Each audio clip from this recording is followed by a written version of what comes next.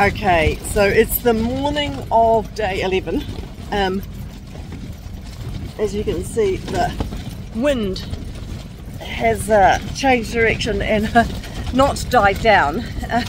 It's pretty manky out here. Anyhow, I'm going to get dressed. It's 6 o'clock in the morning. I'm going to get dressed. Andrew's huddled in the car to go through the navigation for the day, because today's probably not a day we want to go missing.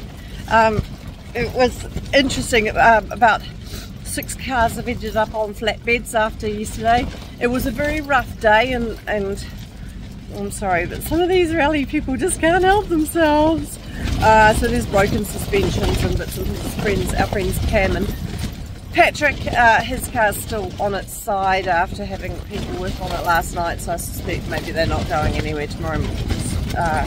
Today it's almost impossible to work on the cars.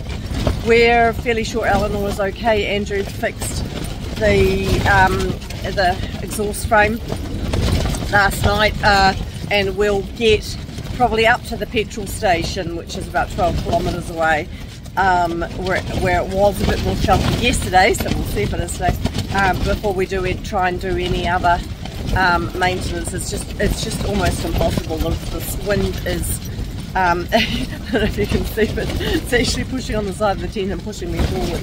So I've got to get the tent packed up before it blows away on me.